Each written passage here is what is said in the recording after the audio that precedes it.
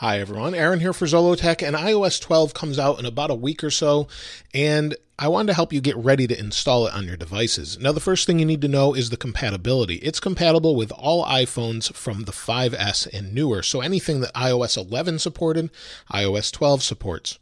As far as the iPad is concerned, the iPad Mini 2 or newer, the iPad Air, Air 2, iPad 5th generation and newer, all of those are supported as well, along with the iPod Touch 6th generation. So only the 6th generation gets support on the iPod Touch side. So basically everything that iOS 11 supported, iOS 12 will support. Now, as long as your device is compatible, we need to make sure that we have enough storage so that we can actually install this. So if we go to Settings, we can go to General, and then we can go to iPhone storage. And under iPhone storage, here's where you'll see what your usage is and how much storage you have left. So in this case, this is a 64 gigabyte iPhone, and I'm using a little over half, 34.5 gigabytes are being used.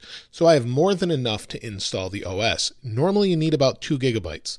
So if you need to free up some room, a lot of the time you can just enable offload unused apps.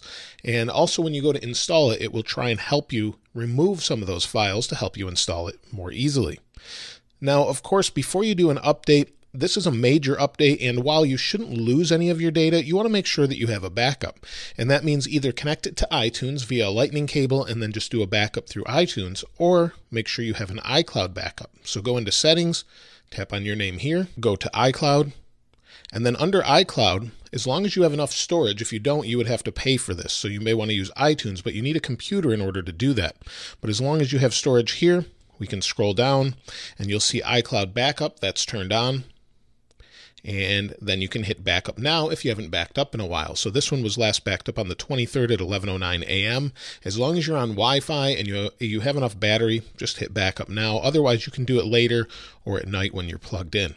So as long as you have that backup, you should be good to go. That carries across all of your iMessages and everything else. So if anything was lost with the update to iOS 12, you'll have all of your apps, all of your app data, your iMessage content, along with Apple Music. If you're using Apple Music and you've purchased music, you can just re-download it through here. If you haven't, you'll have to pull that over through iTunes.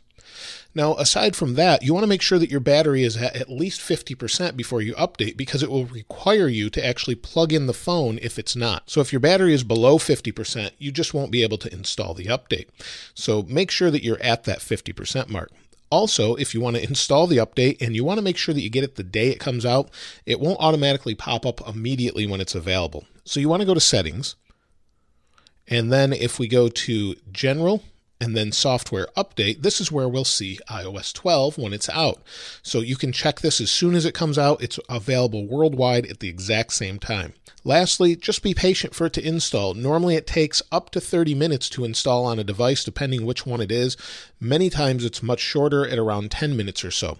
Just be patient, wait for it to reboot, and you'll have your new OS version. So hopefully that helps you with updating to iOS 12. If you have any other comments or questions, let me know in the comments below if you'd like to see anything else, and I'll try and help you out. If you haven't subscribed already, please subscribe and like. As always, thanks for watching. This is Aaron. I'll see you next time.